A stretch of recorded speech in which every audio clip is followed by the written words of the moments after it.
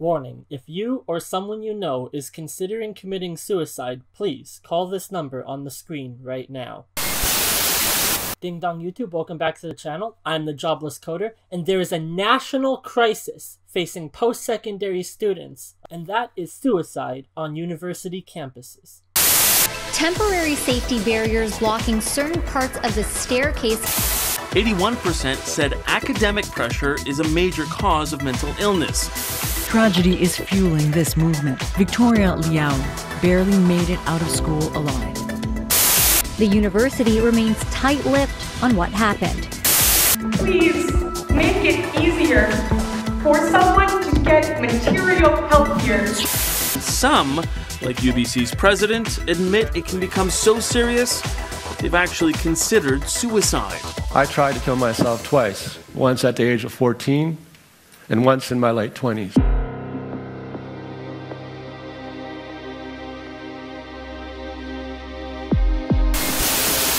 Suicide is merely a front to the larger problem at hand. The unethical deterrence of discussing the subject of suicide, and the blatant discrimination of those who do.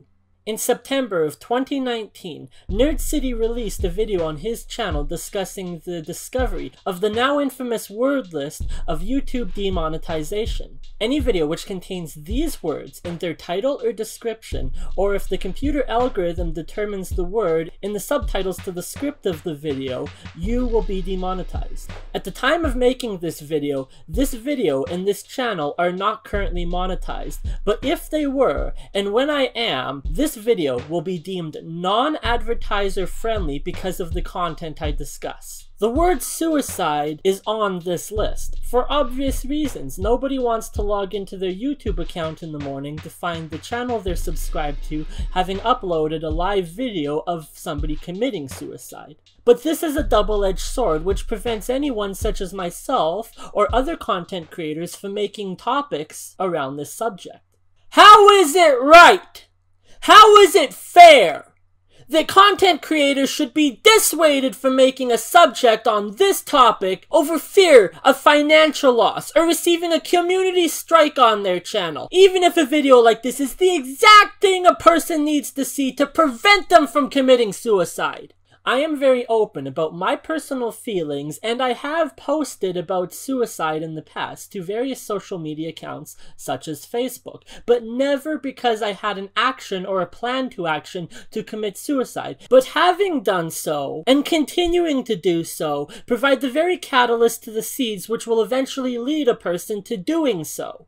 Further to that, I can personally guarantee you that anyone conducting a background check on myself or yourself for the purpose of employment who finds certain things in my social media, such as posts on Facebook about suicide, or they find this video, I will not be considered for a position for this job at this company because of my openness about suicide. And if you are an employer right now conducting a background check on me for some job that I have applied for, and you determine that because of this video, that because of the things that I have openly said on Facebook, that I am unhireable, fuck you! Because I would rather be open and honest about my feelings and alive because of that than dead because I kept the feelings bottled up inside me until I couldn't take it anymore, and then I jumped in front of a car.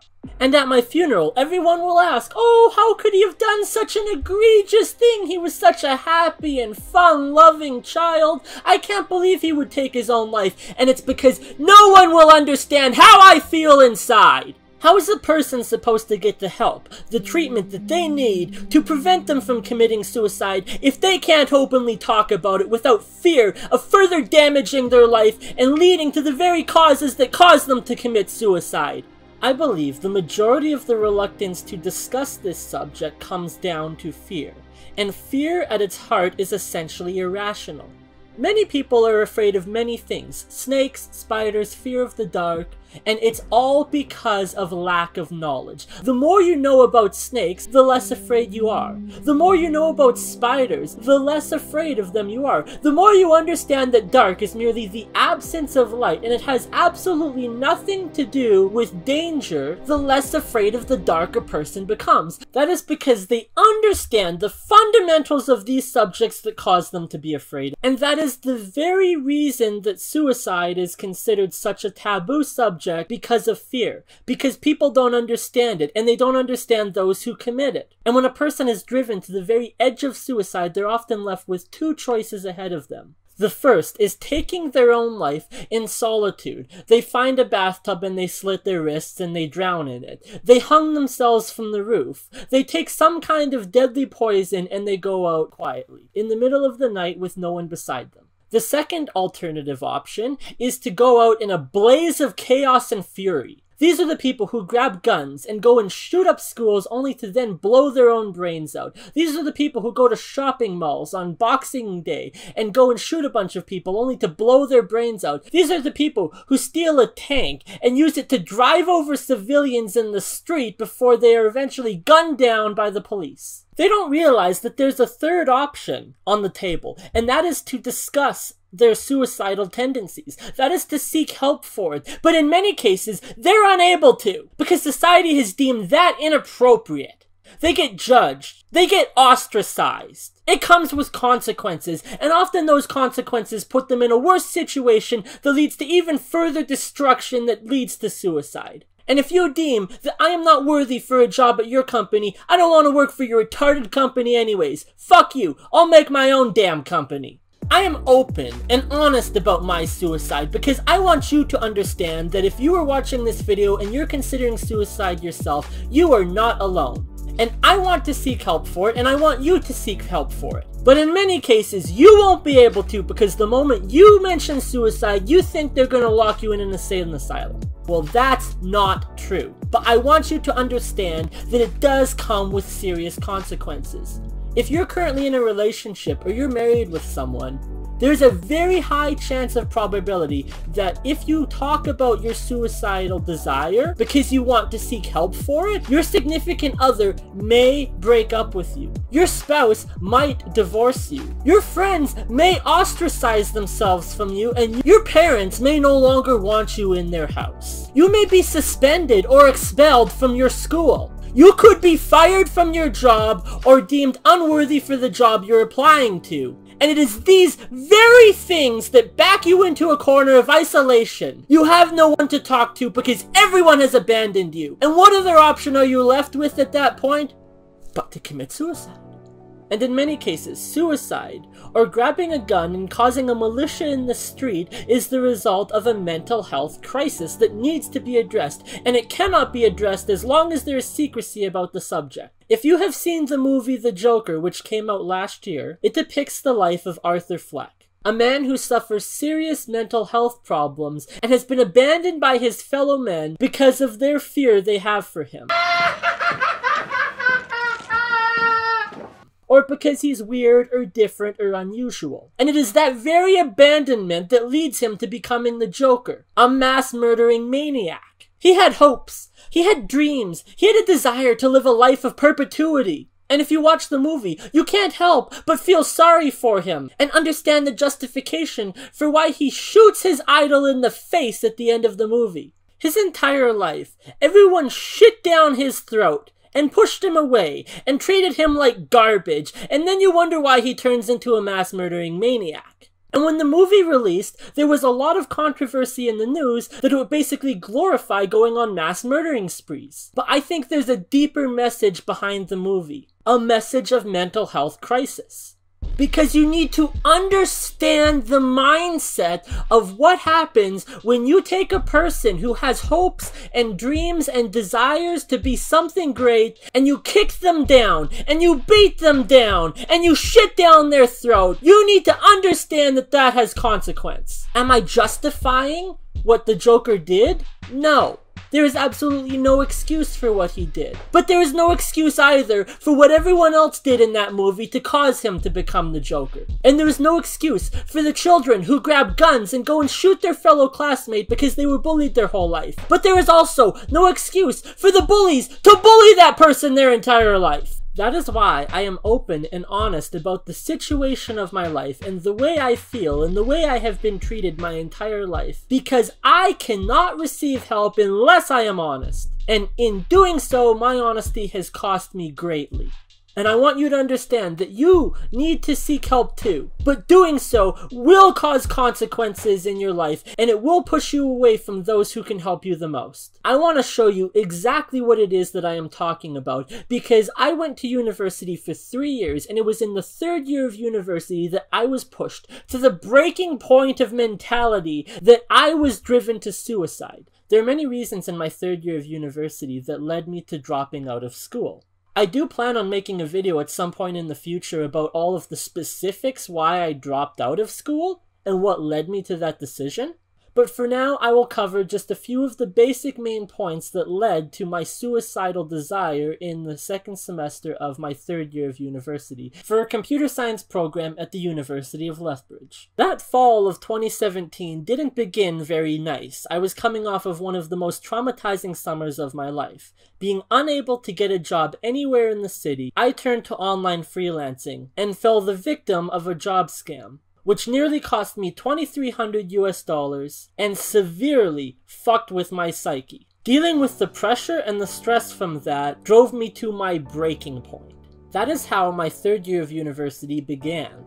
In September, my bike lock broke, and because my backyard was open to the public, my bike was eventually stolen. In October, the ignition to my vehicle stopped working, and I took it to a repair garage downtown. At the time, I had about $50 worth of cans and bottles in the back of my vehicle, which I planned to use towards money to buy Christmas presents for my family. While my vehicle was parked at the garage downtown Lethbridge, it was broken into, and those bottles and cans were stolen. I did not have any money left for any Christmas presents for my family that year. That in itself, mounted with the increasing pressure of an increasing course load, would be enough to cause somebody to rip their hair out. But that was merely the icing on the cake. If you are currently in university, or you have ever gone to university, you will understand that the syllabus is law. And if it's not in the syllabus, it is not law.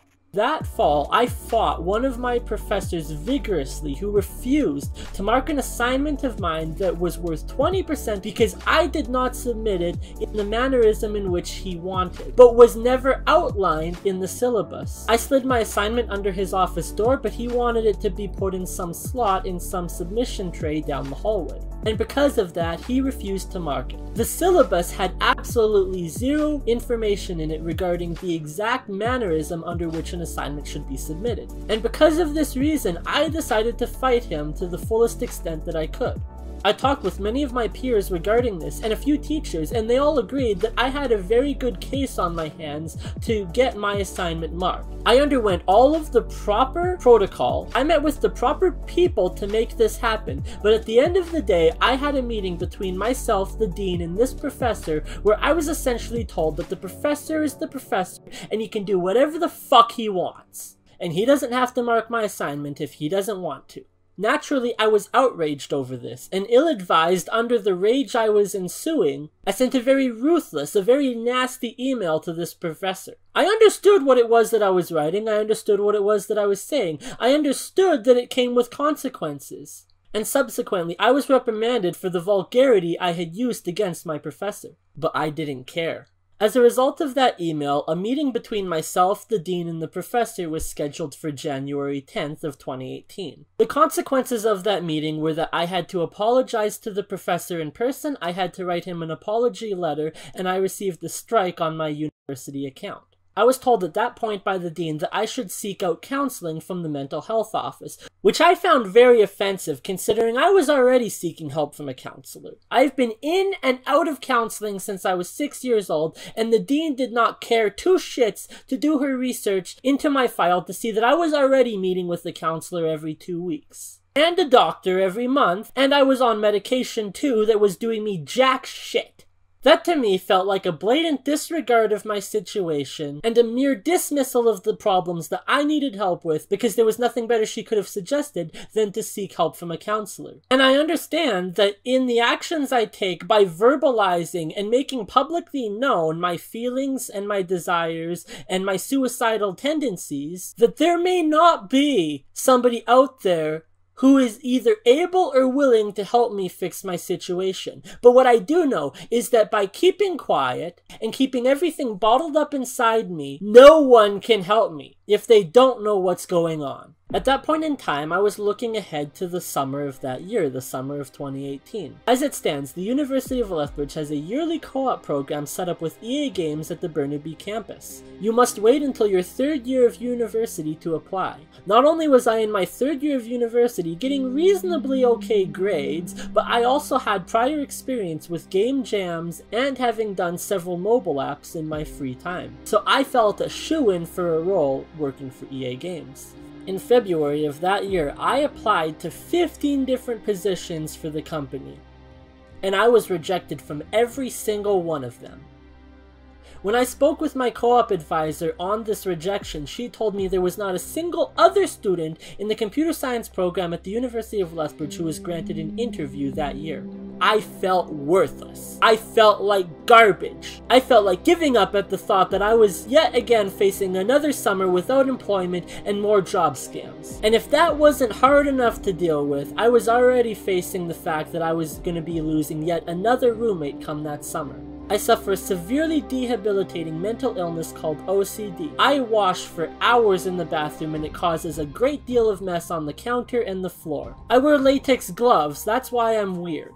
And for a great many other reasons involving cleaning with harsh chemicals such as bleach, I cannot keep a roommate to save my life. The previous year, my best friend in university was my roommate, and it nearly destroyed our friendship. In that year, I was already facing the loss of yet another roommate who was a very close friend of mine. As the years progressed throughout university, my cleaning tendencies got worse. In the summer of 2016, I had an episode of psychosis where I went on a cleaning rampage of the house my parents had just bought me to move in. I spent nearly $3,000 in cleaning supplies and spent every last waking minute of my day cleaning that house. Everything built and accumulated to the point I eventually ended up passed out in the backyard for 3 hours and I nearly coughed myself into a coma because I was choking to death on bleach. I have suffered from this severe of OCD since 2013, and ever since I have wanted to die because it has destroyed every aspect of my life and has nearly ripped my family apart. I thought there might be a solution to the problem, but there is none. OCD is incurable, and there is no amount of medication or drugs you can pump me full of that will fix the problem. My mental illness causes me to do things that normal people consider very bizarre and make no sense at all. For instance, in the dead of Canadian winter, I will go outside and choose not to wear a jacket because I would rather suffer the momentary feeling of freezing to death than have to deal with more laundry. And so in February of 2018, I had planned a stargazing night with the university club that I was running at the time. That night was a major snowstorm, and everyone decided against it otherwise. Everyone except myself. I made my way down to the observatory without a jacket as I typically did, and I did not have a cell phone at the time either. My van got stuck in 2.5 feet of snow 6 kilometers outside the city, and I didn't have a cell phone to call for help. Out of sheer desperation, I was driven to walk from the top entrance of the observatory 1.5 kilometers away down to the bottom of the river in the freezing frigid temperatures without a jacket. When I arrived at the bottom of the hill, I discovered the entire place was locked up and no one was there. None of the amateur astronomy members were at the observatory. I had been outside now for almost 2 hours without a jacket and I was starting to freeze to death. I didn't know what to do. I didn't know how to call for help, and the only thing I could think of was to mash the buttons on the security lock of the door in hopes the police would eventually arrive. I made my way back up the hill to my van, which took nearly an hour. When I arrived at my vehicle, sure enough, there was a police car there as well as somebody else who had arrived to help.